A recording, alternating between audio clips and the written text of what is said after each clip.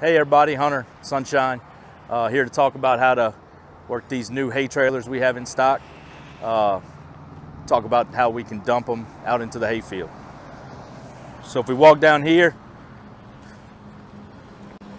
first thing we're gonna do, loosen this linch pin, don't lose it.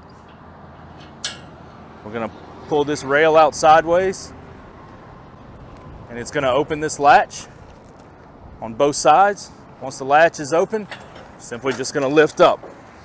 That would dump your hay bales into the field, ready to move them around. So you can dump this without having any tractor available.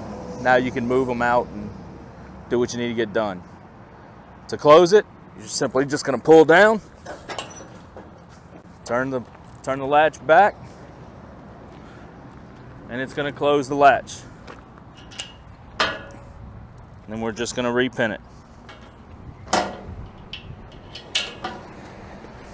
It's 36 feet long, can hold 9 4x5 or 4x6 round bales of hay.